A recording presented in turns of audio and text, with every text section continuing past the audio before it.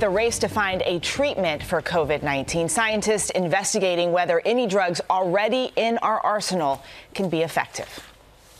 A frantic fight is underway to slow a global pandemic. We stockpile for wars, but we don't stockpile for infections. This is the front lines of a round-the-clock fight against a silent killer. It's just not clear, and for that reason, it truly has been a race against the clock. Nevin Croghan is director at the Quantative Biosciences Institute at the University of California, San Francisco. He's on a critical mission, trying to find any already FDA-approved drugs that can slow the coronavirus. There's a lot of effort out there trying to develop drugs to target the virus, which is great. We're taking a different approach. Nevin is not focusing on the virus, but its host, us. He broke down the DNA of the virus, finding it has 29 proteins, and then followed the virus's attack to find which of our more than 20,000 proteins it interacts with. He found about 40. That information critical, narrowing down where to focus. A roadmap for scientists. Nevan Krogan says he's already found about 60 drugs, more than 20 which are already FDA approved,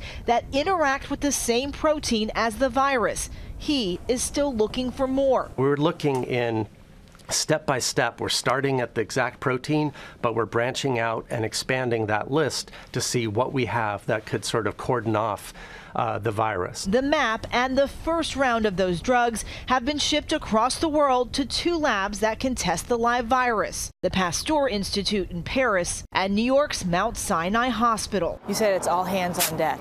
Absolutely, this is all hands on deck. So I actually proposed it to my team. Everybody will volunteer. It's like, because we really have to prioritize right now. These scientists just part of the hundreds in labs around the world working together in this new normal of social distancing. Urgency is making us realize we need to collaborate, and I think we're changing the paradigm of how to do science. Krogan is hoping to post this roadmap online for all scientists to see and use.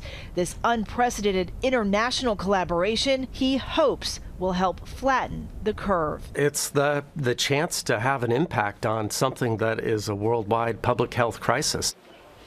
And joining us this morning from San Francisco is Nevan Krogan, director of the Quantative Biosciences Institute at UCSF. Thank you so much for being with us this morning. I know you have not been sleeping. I want to start first. Tell us more about the help you're getting from scientists all over the world in this search for a treatment. Yeah, it's actually been quite astounding. Starting here in San Francisco, there's been 22 different laboratories that have essentially dropped everything they're doing. This is at the Quantative Biosciences Institute and the Gladstone Institute at the University of California, San Francisco, corresponding to hundreds of scientists, just to focus on studying this virus together. And as you alluded to, we're trying to generate this map.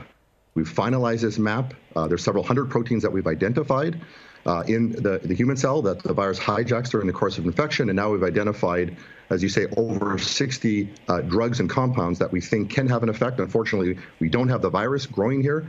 But scientists in New York at Mount Sinai Hospital and at the Pasteur Institute in Paris do, and we're testing those compounds. And Nevan Krogan and Brian Shortcat were key in identifying those drugs and compounds. And I know you're waiting on test results from that first batch of drugs that you shipped out. When will you have those results, and what's your next strategy, the next steps that scientists like you will take? Well, we sent out 10 drugs last week to both New York and Paris, and I'm waiting for a phone call from Adolfo Garcia in the next couple of hours at Mount Sinai. I'm hoping to hear some positive results. And scientists in Paris tell me tomorrow they'll have the first set. We've sent out another 12 drugs. They'll be testing those shortly thereafter. And we're posting all of our findings by the end of the day on open source publication format bioRxiv, so that people can see our proteins, can see our predictions, our drug predictions, see if they want to test them, see if they can come up with other predictions. So this information will be available to the community very, very soon. Yeah, it's such amazing work that you guys are doing. Thank you so much for your time this morning, Nevin. And he's posting that map online for all scientists to see. It's one of those rare moments in time where people put aside their egos and they're just working towards one cause. It's beautiful to see. And these guys, just like the healthcare workers, these guys are the heroes. And if we can find treatment, it's possible we could not just flatten the curve, but bend the curve, which would be amazing. Also, kudos to you. Your science background's really shining through this morning. High-level nerdery from Eva Pilgrim, and we love it. Well, hey, Hey there, GMA fans. Robin Roberts here. Thanks for checking out our YouTube channel. Lots of great stuff here. So go on, click the subscribe button right over here to get more of awesome videos and content from GMA every day, anytime. We thank you for watching, and we'll see you in the morning on GMA.